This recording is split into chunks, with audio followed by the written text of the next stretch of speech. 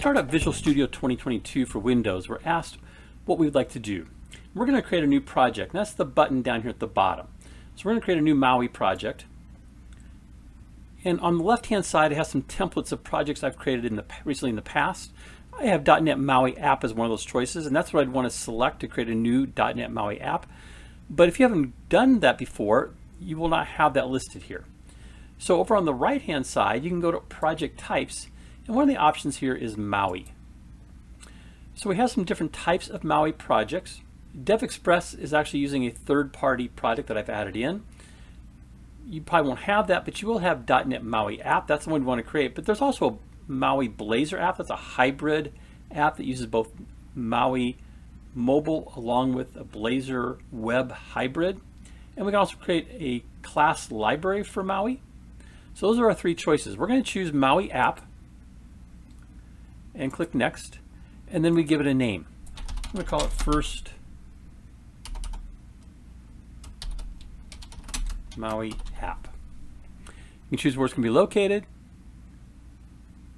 I'm going to click next. We have a choice of .NET 7 or .NET 6. I'm going to go ahead and choose .NET 7 and create.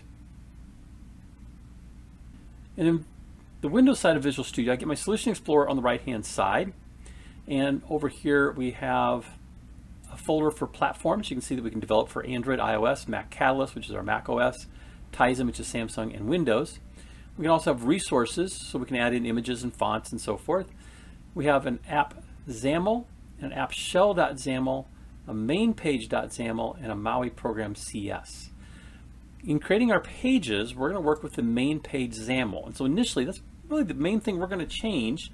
I'm just going to double click on that. And there then is the XAML code of the default applications built into a .NET MAUI app. Now, I'm going to expand that because underneath that is also the C# code behind, mainpage.xaml.cs, and there is the C# code that gives the functionality. So at the top here, I'm going to go back to main page XAML. And let me just run this. I can choose what kind of emulator or device I want to run this on. I'm going to choose an Android emulator.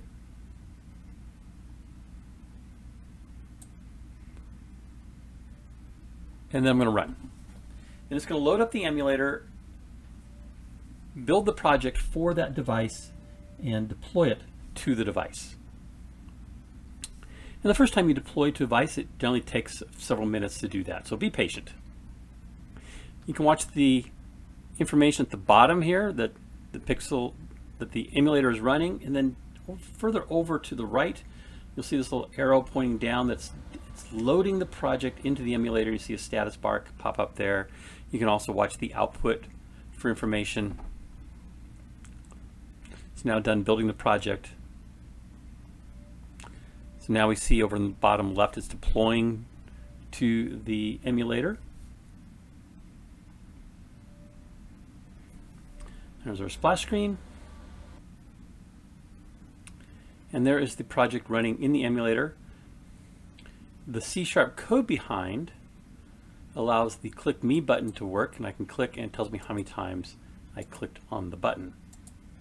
So very simply, looking at the XAML code, we have a vertical stack layout. So think of these as rows. We have an image, which is this image of the MAUI bot, a label, Hello World, a label that says Welcome to .NET MAUI Platform, and then a button that initially has text Click Me, but as we run the code behind, it's going to change the text of that button to how many times was clicked.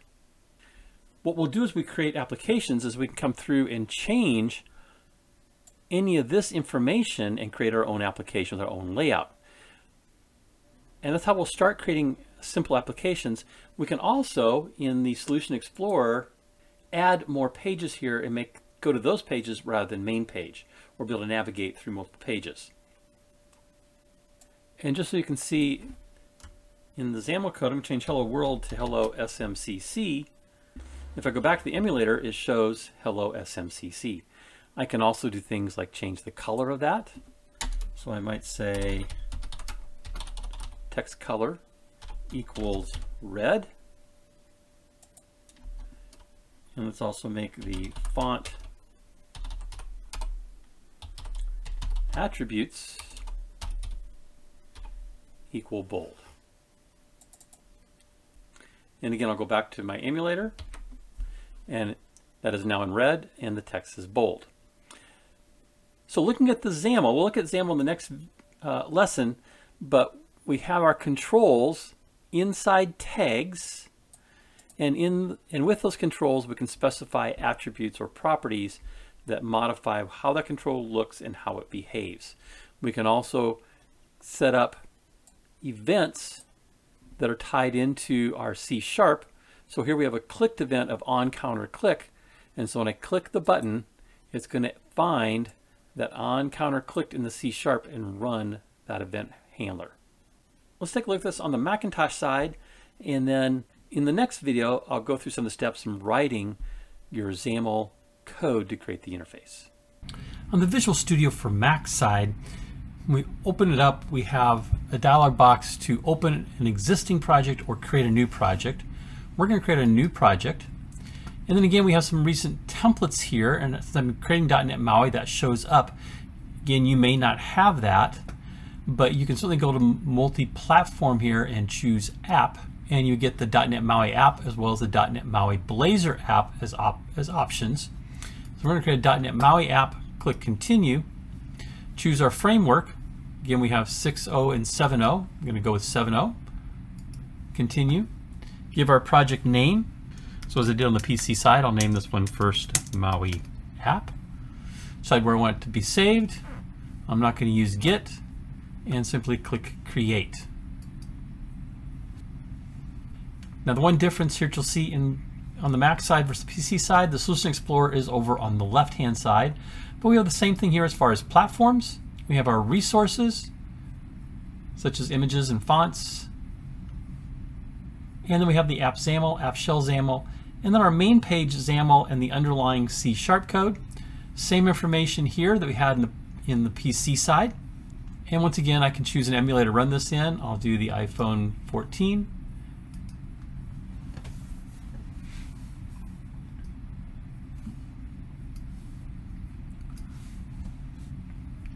And there's the emulator running. I can say click me, and it tells me how many times I click. Now, as we did before, I can make some changes here. So let's change our text color attribute to be red.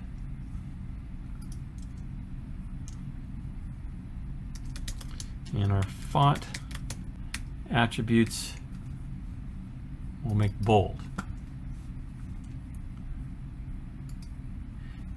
And in the emulator, we see that occur. So that's called hot reload. I noticed up here I had a message that the hot reload encountered a problem, but it seems to be working. I'm just going to click this don't show this message again. I'm not going to take the survey at this point, so I'll say don't show again. And I don't necessarily need to see the information that happened that is new to Mac 17.6, so I'll hide that again. And of course here we have our C# code. So in the next lesson, let's take a look at how to write XAML code and some of the options we have here. And then our first project will be to create an application that determines the device independent units for that device, whether it be an emulator or a physical device. And that will aid us in designing. So let's go on to the next lesson.